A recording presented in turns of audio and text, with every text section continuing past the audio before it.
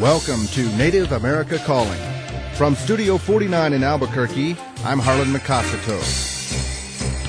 Many of America's ghost stories are connected to Indian burial grounds or sites where Indians were massacred or the spirits of old dead Indians.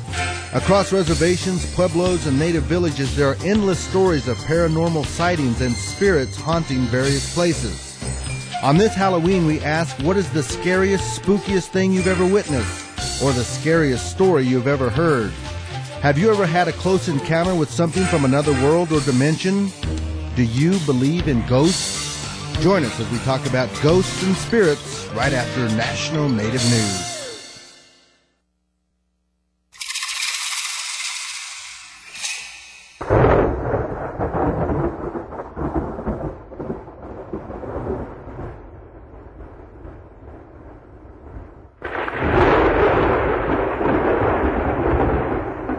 This is the Friday, October 31st edition of Native America Calling. I'm your host, Harlan Macasato. I remember as a kid growing up in my little small town, Perkins, Oklahoma, about this time of year, and my sisters and brothers and my cousins from the hood would gather in the dark in the corner of our yard, and we would sit out by our old cedar tree and tell ghost stories.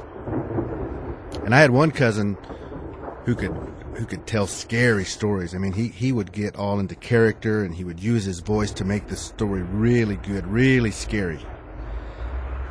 You know, and the other thing is the stories were real. I mean, they were true. At least I thought they were true. When he talked about being at Chilocco Indian School up by Ponca City, Oklahoma, and how the students would hear strange noises and see strange lights, and some of them even saw ghosts or spirits at night. Or he would tell us about Deer Woman, half deer, half woman, who would show up in tribal communities, on people's porches, at their doorsteps, looking in their window late at night, or people would see her out in the woods. I mean, it was scary stuff. And I'm sure you've got some ghost stories because, most Native people believe in spirits and believe in what's termed the paranormal.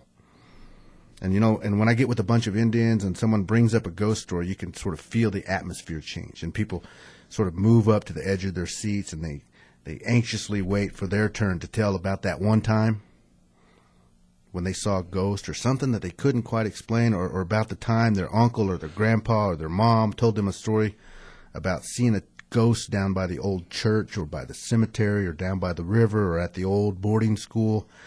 And, stories can go on and on all night when you get a bunch of Native people together telling ghost stories. So that's what I want to do. Think about that. Here we are, Studio 49, got the lights down. We're going to tell ghost stories today. We want to hear from you. Do you have a story about Canyon de Chelly or Wounded Knee or Lake Sakakawea? What's the spookiest thing you've ever seen or the spookiest story you've ever heard? Do you believe in ghosts? Give us a call. The number is 1-800-99-NATIVE. That's 1-800-996-2848. And join us today here in Studio 49. Is Antonio R. Garcez, and he collects and researches ghost stories, and he is the author of 10 books about true ghost stories of the West. You can check them out on his website, ghostbooks.biz, and the books include American Indian Ghost Stories of the Southwest, Arizona Ghost Stories, New Mexico Ghost Stories of California's Gold Rush Country and Yosemite National Park, and his latest book is Colorado Ghost Stories. And Antonio is Mescalero and Otomi. And welcome back to Native America Calling. Glad to be here. Good to have you with us, Antonio. As you know, I've been here before, and every time I've been here, it's been a pretty good experience with having the callers, with hearing their personal stories. Yeah, that's what we're hoping for. Again, if you want to join in, if you have a good ghost story for us, give us a call right now. 1-800-996-2848. That's 1-800-99-NATIVE. Don't be scared. give us a call, 1-800-996-2848. And, you know, like I say, you've got 10 books out, and your latest one is called Colorado Ghost Stories. Right. And they seem to be getting bigger and bigger. Yeah, there are over 400 pages of research that I've actually done, and they differ than any other ghost books ever written in that they're not stories handed down from generation to generation. What I've done is I've actually gone out and interviewed people who have had first-hand one-on-one encounters with ghost spirits. And when you do research, you were telling me that sometimes you go out on the landscape. Sure. And you were telling me about going up to Sand Creek. Sand Creek, yeah. I don't know happened? if any of your listeners know of Sand Creek, but Sand Creek was one of the definitive battles or massacres, most like a better term, in southeastern Colorado in the plains. And I've never been there before until I started the research for the book of Colorado Ghost Stories. At any rate, I decided to go out there one winter, and there was about maybe 2 inches of snow in the ground. Again, it's in the plains. As far as you can see, there's nothing, basically, just rolling hills. So I went walking out there thinking I knew where this area was. And as I went walking by myself, literally miles of nothing but one tree. So I headed out towards that tree, crossing over barbed wire fences, and with my camera. And it was about 10 in the morning. The sun was out. Again, there was a slight dusting of snow on the ground. I'm walking, and suddenly I thought I knew where I saw a creek bed, and there was not a sound from anywhere. And so I stopped there, just meditated a little, and then turned around to walk back to my car, which was about a mile away. As I turned around, I started hearing yelling and like screaming, literally screaming voices. And I stopped in my tracks and didn't even turn around. I just stood there in place. And I literally heard screaming people. And then it like faded away. So about a few seconds later, I thought, this is very, very odd. So I kept on walking. And once again, they started up. Again, this was in broad daylight. And I immediately, from my background, I knew this is something spiritual. So, and this is a place where the U.S. cavalry was it? Not well. It wasn't a. It was General Chivington, okay, who was more or less like a custard for Little Bighorn. He wanted to kill Indians and make a name for himself. So he got these renegade folk. Okay, so it wasn't the cavalry. No, renegade folk to go in there and get these Indians. Well, he knew, and they advised him beforehand, that there were nothing but women and children, Cheyenne and Arapaho people there. And there weren't any warriors, just old people. And they were just camped there for a couple of days. Well, he thought, yeah, this is going to make a name for me in the archives, so annals of history. So I'll just go over there and consider them a threat and then kill them. Well, not to get into the details of it, but it was a very bloody massacre. Children, bones are still found there to this day, skulls, beads, portions of the bodies of these innocent people are still found there. Well, so here you are 100 years later. At least, yeah. Over 100 years later. Walking on this sites. Anyway, what he ended up doing is through the streets of Denver on pikes, on poles, he actually had the heads of a lot of these poor people, Indian people, on and just paraded through the streets of Denver. This is Colorado's history. Not a very good portion of its history, but nonetheless it's history that can't be denied. Mm-hmm. Anyway, I walked into this not knowing all this really until after I did the research.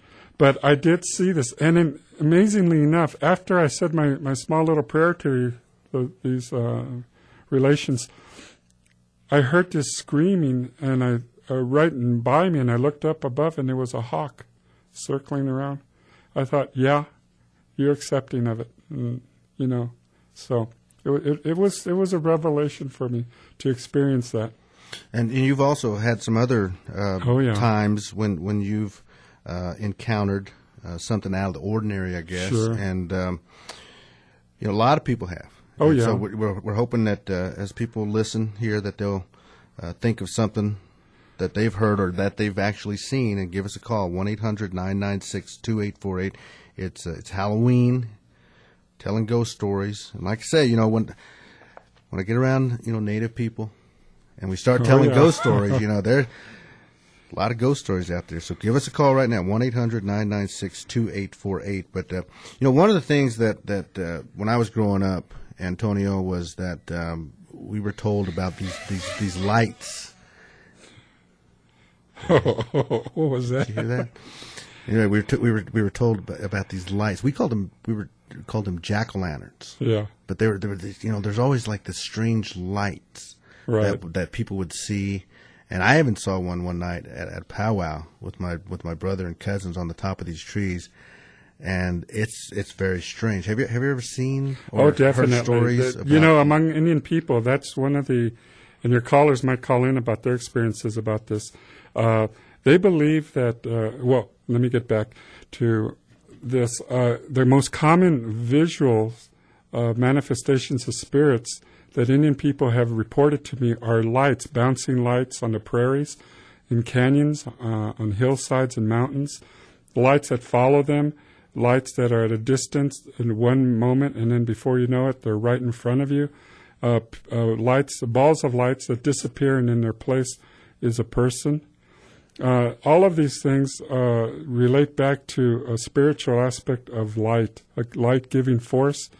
But I'm sure your callers will have their own individual ideas and experiences about this. But I know among Apache people, like my grandfather, he also would see these lights bouncing from house rooftop to rooftop in the hills, and they believe that they were the spirits of warriors.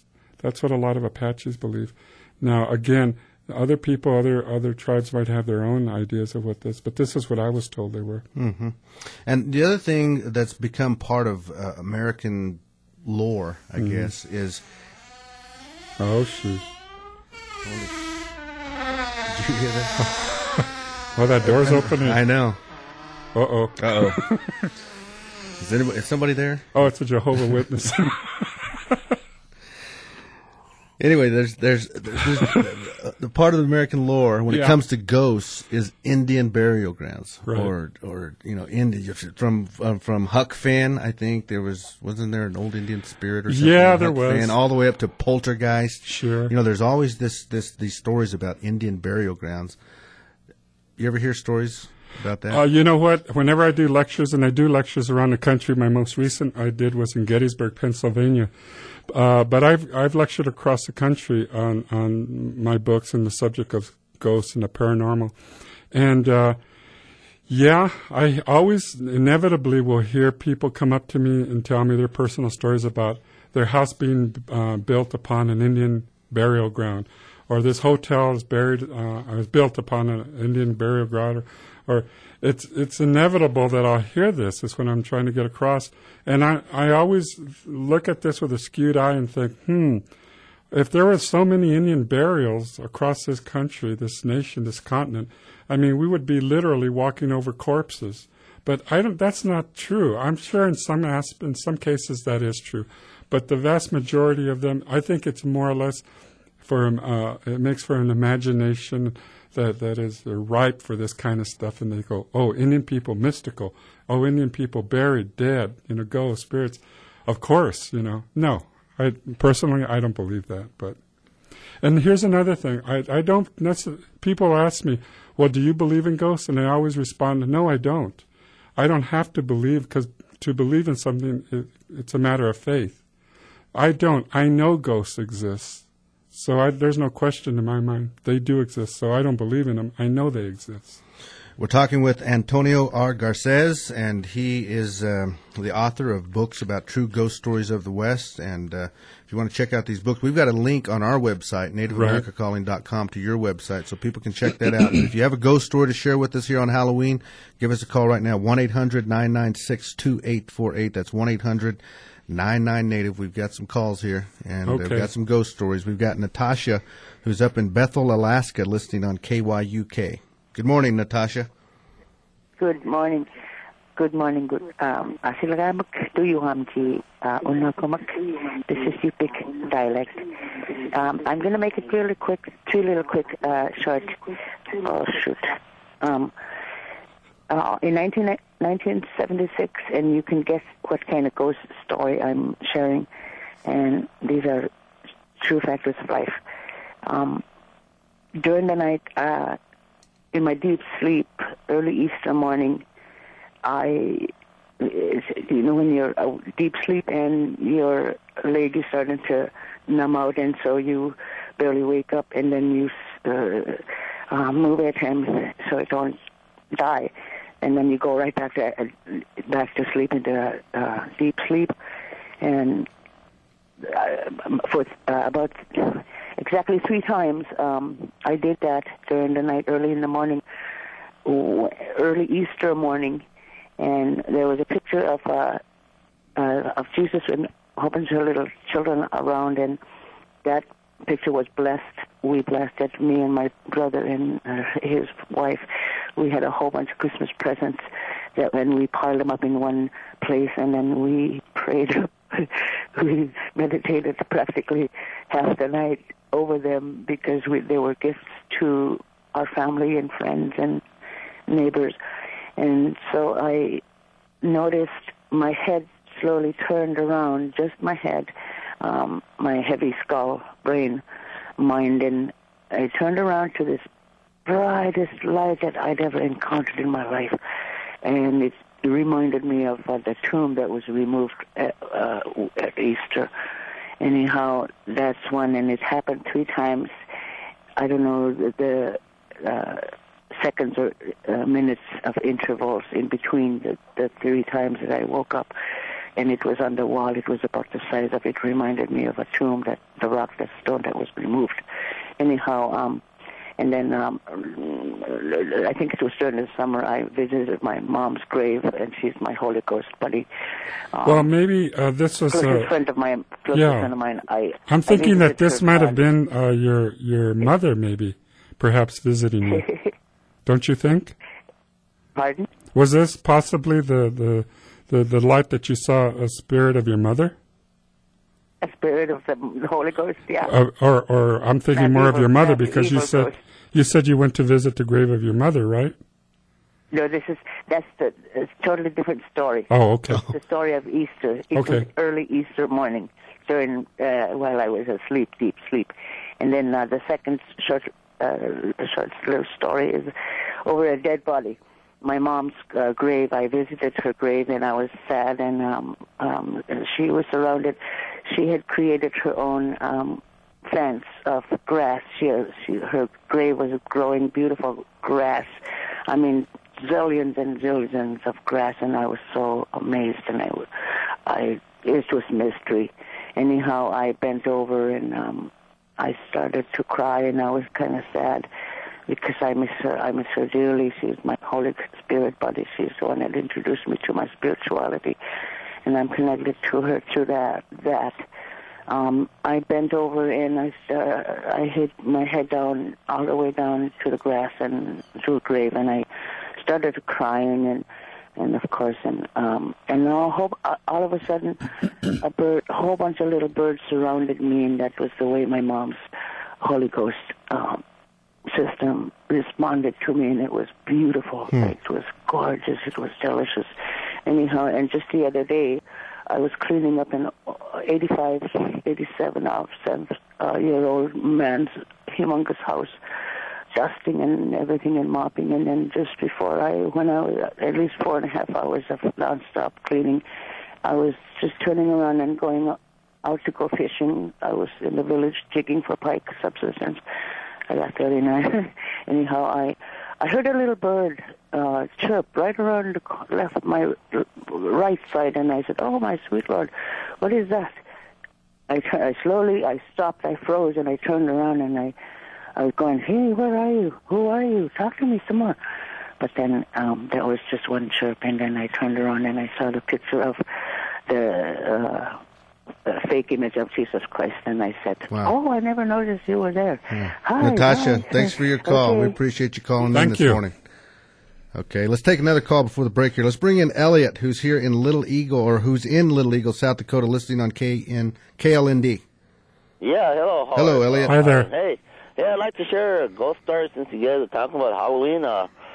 Say, I used to work down to Marty Indian School down in Marty, South Dakota, and I'd like to share an experience I had down there. I know I got a lot of friends down there, and one night I was on security duty, and I was walking through the campus grounds, and I came to the cafeteria, the old cafeteria of the old Marty cafeteria, and here I seen a young man sitting there. He had on knickers, and he had on like a sweater, and then like a vest, and then he was sitting at the table where they used to eat like that. And here I sat there, and I freaked out because I was supposed to be a security guard, and I'm seeing this stuff.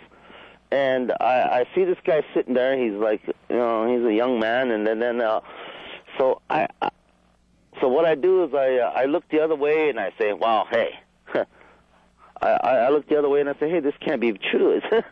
This is me. And then I look back again and I see him again. Then I look again. Then I look again. He's still sitting there.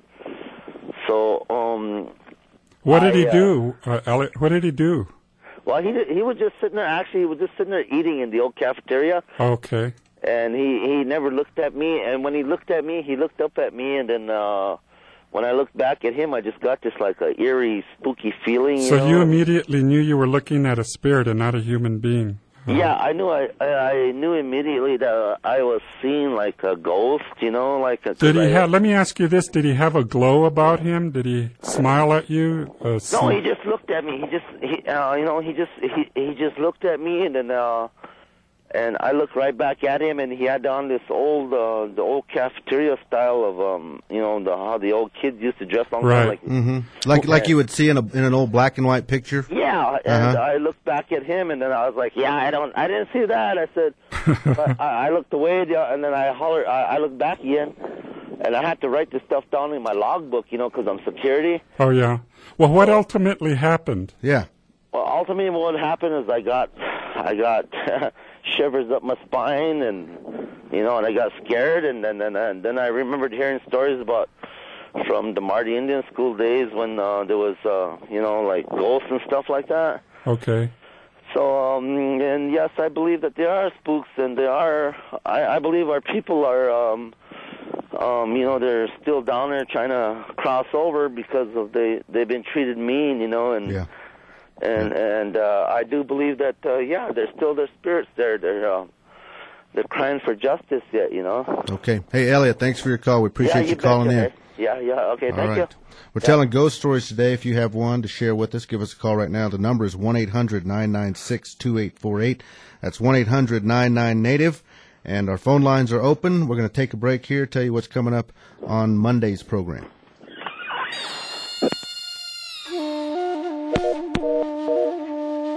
Although much has been documented about the civil rights movement of the 60s and early 70s, little is mentioned about the Red Power movement, when tribes and Indian people came together in a unique struggle.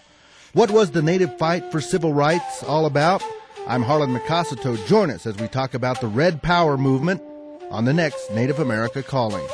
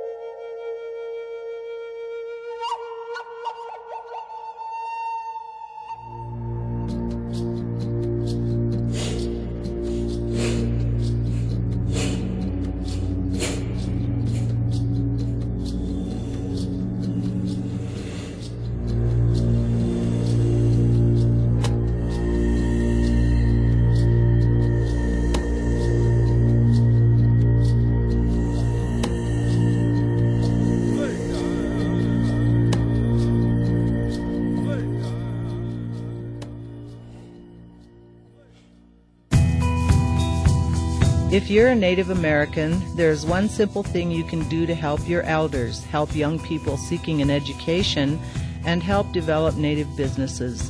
Your vote on Election Day makes a difference in Washington, D.C. and at home.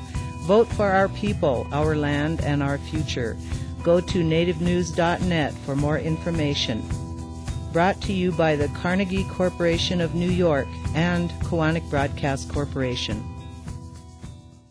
Alaskam nakminyuin natin at nakatika ichugatlakting vote at lakmakun my November 4 Army vote at them that is ngalagay nunavut yupit yujak butsu vote at them that binechtat janas baglaut November 4 Army binagit knachi vote at reachtok nachtuji vote at our geokaksiting ikayut ngulachtut. Manat Daigok get out the native votum Jolly Wanik Carnegie Corporation nakun to New York kami.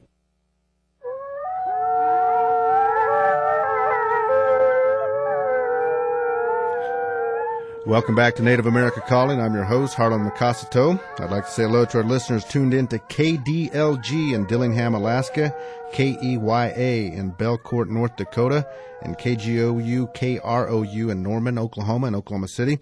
And today it's Halloween, and it's a good time to tell ghost stories. And I'm wondering, do you have a good ghost story to tell us? Do you know of some places on your res or somewhere in your community that's haunted? Have you yourself ever actually seen something out of the ordinary, something paranormal? All right. So, what's the spookiest, scariest story you've ever heard, or what's the spookiest, scariest thing you've ever seen? Give us a call, 1-800-996-2848. That's 1-800-99-NATIVE. Or maybe you could call us and tell us about the scariest Indian you've ever seen, or the scariest Indians. Give us a call, 1-800-996-2848. We want to hear your story. Phone lines are open if you want to join in. We've got Antonio Garcez in the studio with us here. He's Mescalero and Otomi, and he's the author of 10 books. 10 books. The recent is called Colorado Ghost Stories. You've probably seen American Indian Ghost Stories of the Southwest with the skeleton Apache riding on horseback with the big saguaro cactuses and the lightning in the background, and also New Mexico Ghost Stories. And Antonio, what is the value? Is there any value in collecting these stories and sharing these stories? Oh, definitely. The stories for me are important because they're stories that I seek out from individual people who never really have disclosed their story before. Again, like I said, these are stories that are not handed down from generation to generation, but I focus on people who have had one-on-one encounters with spirits. So, the usual one with the grid, the hitchhiker and all, I stay away from those kind of stories. I like to sit down knee to knee, talking to people one-on-one, and have them talk to me, have them disclose their personal encounters. And a lot of times I'll have these people who I'm interviewing really get animated and really get excited about what they're giving to me.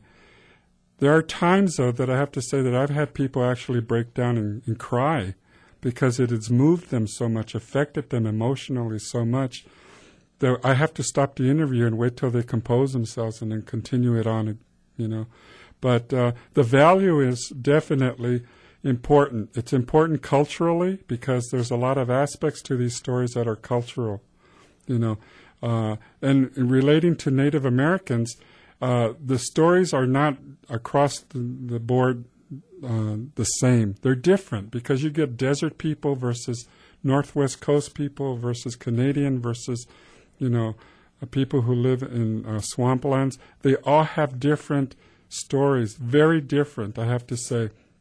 But nonetheless, they involve spirits, of course.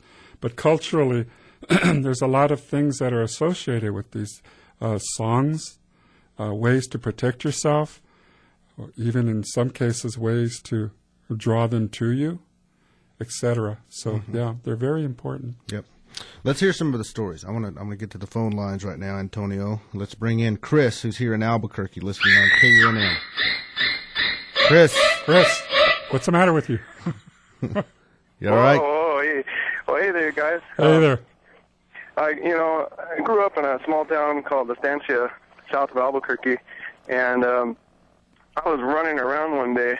My brother and I were playing in a local neighborhood, and a building on the end of the block was a very old adobe building, with deep-set walls. And, I was running and hiding from him, and I was really winded. So I stopped to take a break, and I stepped back into this deep-set doorway of the adobe wall, and I was kind of leaning against this door. Well, as it turns out, this place was a mortician shop, a mortuary, and all of a sudden, I feel like a man opened the door from behind me, and I fell into this building, and I looked up, and I saw the mortician and the gentleman he was working on, and boy, it scared the living daylights out of me, and I feel like it was the old man that he was working on and wanted to give me an introduction into death and maybe and to scare me a little bit. It was How old were you? How old were you? I was about 10 years old. And boy, I looked up at the mortician, I looked up at the man he was working on, and I think he was a little bit excited to maybe see his wife after he had passed, and that was quite an experience, man. It's burned into my memory forever. You'll never forget that one, huh? Nope. I'll never forget that one, and I took off like I've never ran before. Yep. Okay. So, all right. Anyway. Chris, thanks for calling in. Thank you. Bye-bye. Yep. Let's take another call. Let's go to Ellie, who's here in Albuquerque listening on KUNM. Hello? Hi, Ellie. Hi. Hey, I know I was listening, and I heard Antonio talk about sacred burial grounds, and it reminded me of some of my experiences.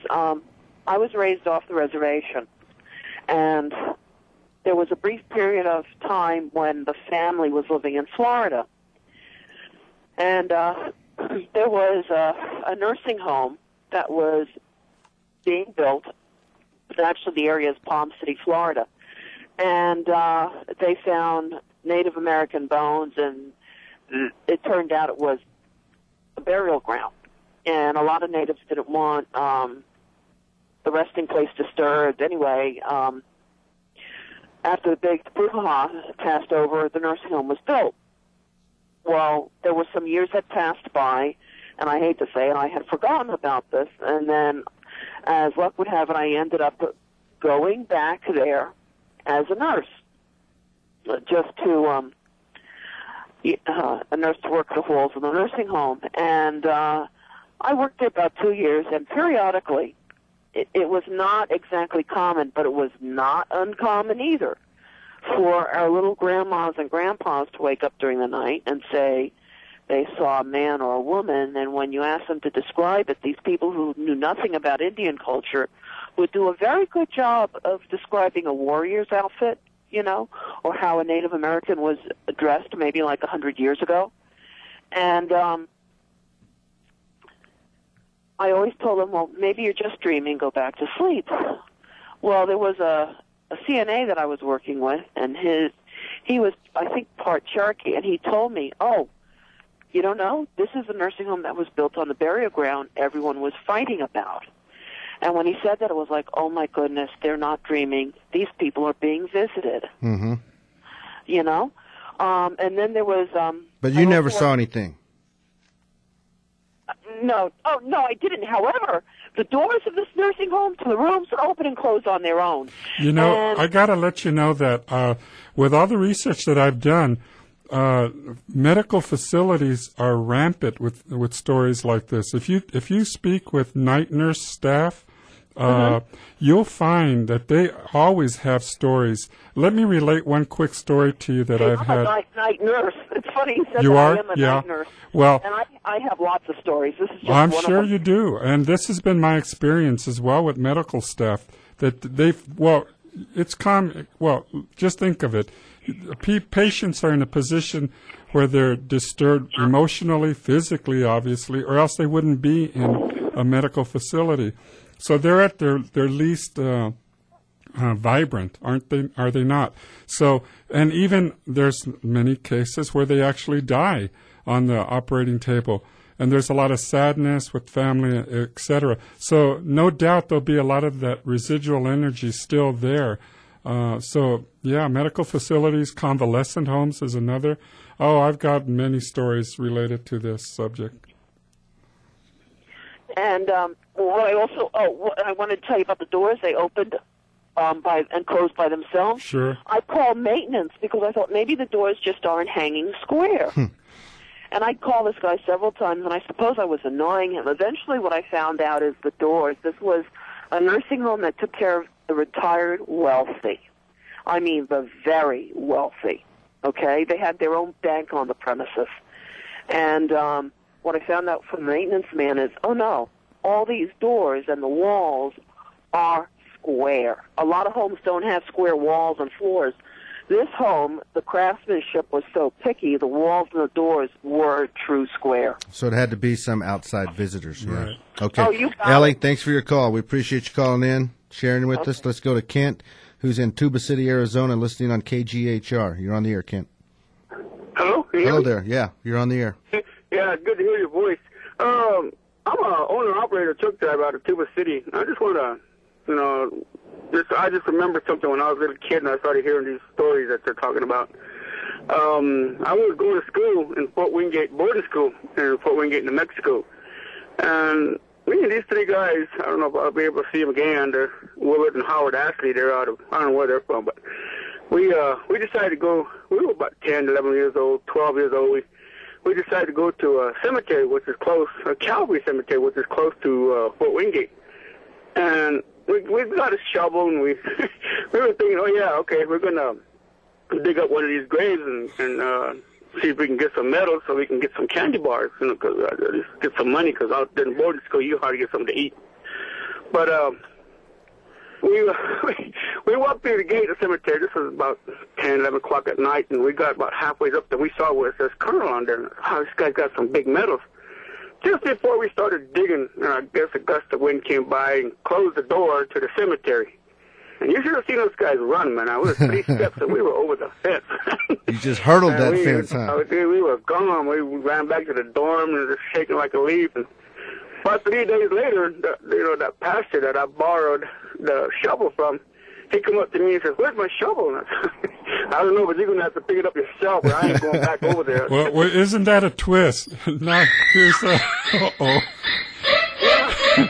Isn't this a twist? Now an Indian guy is digging up a white grave. Yeah, that's what we were going to do one day. But to get some candy bars. To get candy bars. Again or not. All right, Kent. I Yeah. just wanted to share with you, but it's good to hear your voice. Kent, thanks for your call. Yes, sir. Who was it? Rita. Yeah. You're getting a candy bar for Yeah, Rita. Rita. All right. Hey, we're telling ghost stories. Give us a call if you want to join in. 1-800-996-2848. That's 1-800-99-NATIVE. Phone lines are open. Got about 10 minutes left if you want to join in. Let's go to Andrea, who's in Standing Rock, South Dakota, listening on KLND. Hi, my name is Andrea. Andrea. Oh, well, yeah, you already said that. When I was younger, about 5 or 6, my grandpa, he told us to stay in, but they had a bunch of rabbits and everything outside, so we didn't listen. We went out and we seen him coming back down the hill, and we ran inside, and I went to my room, and I looked outside the window, and there was this woman just clear as day, just, face to face. I seen her, and I described her to my grandma, and we were in trouble anyway we weren't supposed to go, for the rabbits. Cause What time of day was it? Was it day or night? It was day. Okay. So I described it to my grandma. Then my grandma said that was her mother, and I forgot about it. And then I was telling my aunties a few nights ago that what I seen, and they showed me a picture of her, and they said, "That's your grandma. You seen our grandma." So I was like, Your great grandma. Yeah, my great grandma. Yeah. It's interesting. People think that a place that to be haunted or visited by spirits has to be old, like an old house, etc. But in my books, I report instances of people experiencing spirits in brand new facilities, brand new homes or hospitals, etc., buildings. And also people think, oh, you're going to see spirits, they only come out at night and scare you. That's not true, and this is one good case of this example. People will see spirits even during the day. So it's not necessarily you see them at night. But I was the only one that seen her because I was like, I was looking for my grandpa. So it just, when I seen that, I got scared, and I told my grandma told her that there was nobody outside. And when I finally, well, said, this is one good example of another example where we, the living, don't make the decisions necessarily of when to see them. They make the decisions of when they want to appear to us. Oh, well, actually, it was a very good feeling to me. Oh, sure. I was just really happy. I was scared because of my grandpa. We weren't supposed to be outside, but when I seen her, it was a very good feeling. Wow. Okay. Andrea, thanks for your call. Okay, thank you. Thanks for calling in. Let's go to Regina, who's in Flagstaff, Arizona, listening on KUYI. Hello, hi. Hi, Regina.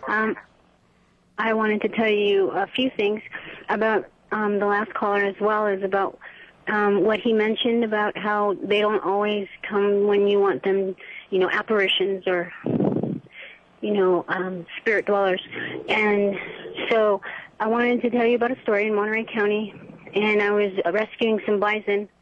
And first I put some tobacco on the land to ask permission if I could go on the land so that I could work with the, spirit keepers and spirit dwellers. And we went to the cemetery because we wanted to give thanks and also ask permission to be in that whole area, because we went straight to the cemetery.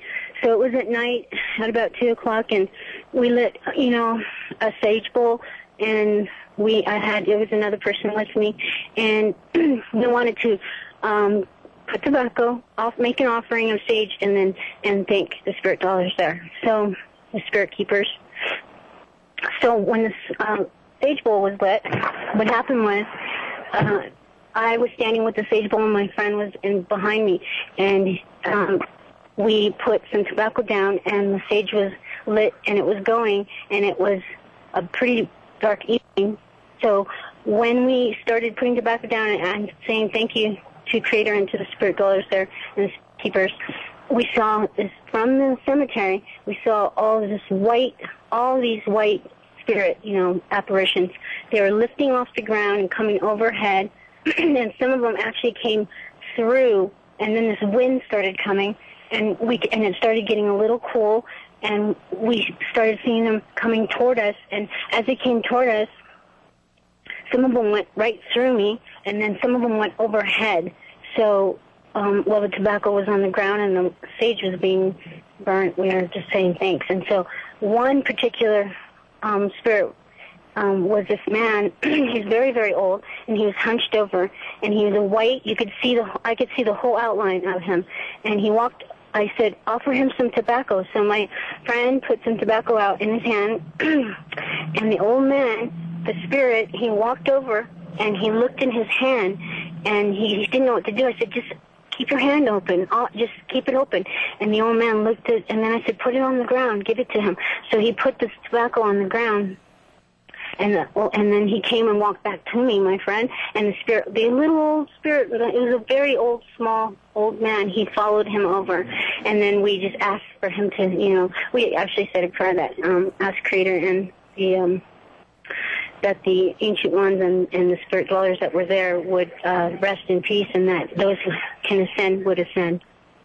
You know what? I have to say that your experience, what you just explained to us, is a very interesting and very insightful type of behavior. If you look at the different types of ghost programs that are on the television and cable these days, a lot of them will aggravate spirits. They'll cuss at them.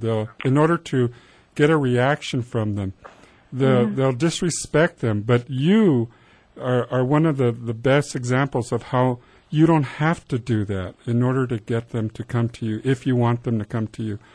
You are showing a lot of respect towards them, and that's what I do. In other words, here's another thing that I do personally. I don't, whenever I go into places that are supposedly haunted, I say supposedly because I don't know for sure until I'm actually there, I never, ever cuss at them. I never, ever agitate them with words, negative words. If they want to manifest, they'll manifest. But you always give an offering also. I never refer to myself as a ghostbuster or a ghost hunter. I think those are very derogatory, and they set the tone for negative things that will happen there in the future. But I think what you did was a perfect example of what everyone should strive for.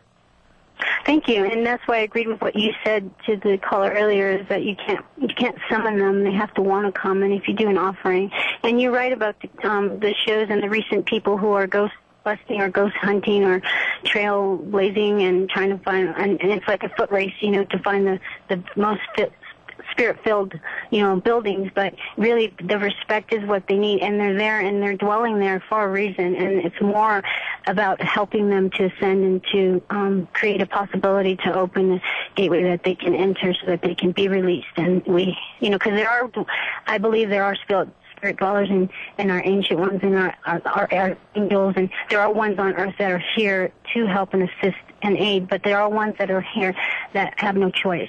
You hit on it. Yeah, you definitely hit on it. Regina, thanks for your call. Thank you very much. Yep. Let's go to Steve, who's in Fort Hall, Idaho, listening on KISU. Hello, Steve. Hello, Harlan. I have this story, old story about a young medicine man that had the power to go to the other side and come back. And one early morning, the hunters were gone, and he was the only kind of like man in the village. And this cavalry came, and this cavalry general wanted his nephew to lead the charge, so he put his nephew up there, and they attacked the village, and Iwihano stood in front, and the young guy pulled his saber out and cut Iwihano's head off, and his head went rolling, and then after that, that cavalry guy would go back to his barracks and stuff, but he would see something all the time, coming at him, rolling. And one night he was laying on his bed, and there was something on the window, and he thought it was the wind. And he opened up his window, and there was Iwihana looking at him, but it was just a head, a rolling head. And after that, now the younger people, they when they're playing outside, it's evening time, and it looks like there's kind of like a small ball rolling up the hill around the corner. They say, "Oh no, it's Iwihano," and they run back into the house where the lights, where it's safe, and and it gets dark. All right, Steve, thanks for your call. And when we talk about ghost stories, Antonio, a lot of times, we used to hear about the witches who lived across the road, and not to be out at night, and not to be too far away from the house at night. So a lot of times there's those stories for children. Exactly, that are just made for children or invented for kids. Right. Okay. Let's take another call. Let's bring in William, who's in Radisson, Wisconsin, listening on WOJB. Hi. Hello. I used to live in Silver Lake in Kenosha County, Wisconsin, on the Fox River. I always have bonfires out there, and it was one night.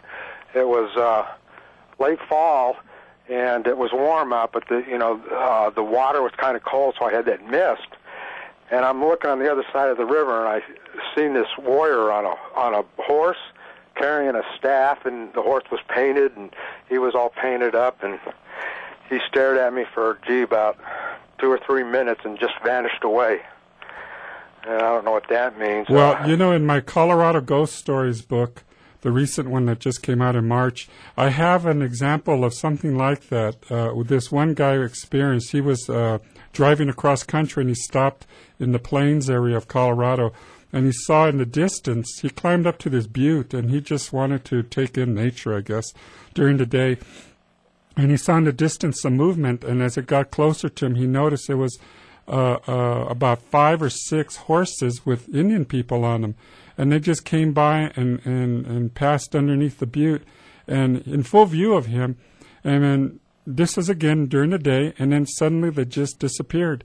So, Yeah, there's examples of this. Not only humans, but horses, animals as well. And I would imagine too, William, that along that Fox River, there's a lot of people that are buried along that river. Most likely, yeah. I happen to have gone to college there in Wisconsin in Whitewater, and I remember a lot of the different stories I used to hear there from Fox and Sauk people. Yeah. I got one more quick one. Can I say it? You know what? We're almost out of time, William. Okay. Yeah, I appreciate it. Okay, well, thanks for listening to me. We should just do a Ghost Stories Part 2. Let's do it. I'm ready. It doesn't have to be Halloween. 5 times a year. Let's do it. Next full moon. Next full moon. We'll every full moon. All right, thanks for your call. Let's go to Honey, who's in Ignacio, Colorado, listening on KSUT. Hello. Hello. Hi. Well, I'm going to give you guys a quick story, okay? And this is what my cousin told me. Okay, a long time ago, she and her boyfriend were going to Fort Duchesne. And what happened was that her and her boyfriend were going to Vernal, and they were in Fort Duchesne, Utah. And they were driving a long, long road. And she said it was very dark and late, and she said that, they didn't want to be traveling that late, but they needed to get home.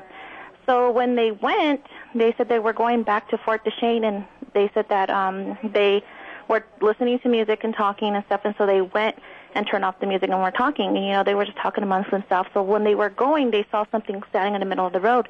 And so her boyfriend told her, maybe it's somebody that needs a ride. They can get in the back and, they can just ride into town with us and get off. And she told him, I don't think so because, I have a bad feeling about it. Well, as they kept going and the lights were going, he hit his bright so that the guy could see that they were coming up. And when they got a little bit closer, this big old thing, he said it probably had to been like 6 foot or a little bit over, turned, and he had like a cover. And when he came up to him, this thing turned around and looked at him and had big yellow eyes. And when she said she looked, she said her heart started beating and he started beating. And, they just kind of stopped the truck and looked. And when he looked, it was the biggest owl they have ever seen. Yep. And this thing, just jumped up in the air and took off. And she told him, turn around, turn around. So they went in the middle of the highway, turned around, and just drove as fast as they could. Well, when they were doing that, this owl was following them. And then, it flew right in front of the truck and was right beside him. And then she said that she didn't know what to do. And she said she had, All right. Honey, was just saying her quick prayers real quick because she didn't know what was going on. But this thing was just so big, and she said never to travel in that area way late at night. All right, honey, thanks for your call. We're nearly out of time here. Antonio Garcez, thank you for joining us today on Native America Calling, and want to be sure to give out the website. Okay, it's www.ghostbooks.biz, or you can Google me, my name, Antonio R. Garcez, Garcez, or you can find my books at Amazon.com. All right. And you can check out the link on our website as well. All right, Antonio, thank you for joining us today. Happy Halloween. Thank you very much. How do you have a happy Halloween? You too have a happy Halloween. You have a happy Halloween. I don't know. I don't know. All right, that's going to wrap it up here today on this Friday, and want to thank our staff again. And also, just tell you, thank our listeners for tuning in and calling in and making this a good show. We'll be back on Monday. Native America Calling is produced at the studios of KUNM in Albuquerque, New Mexico by Kowanik Broadcast Corporation, a Native nonprofit media organization located in Anchorage, Alaska.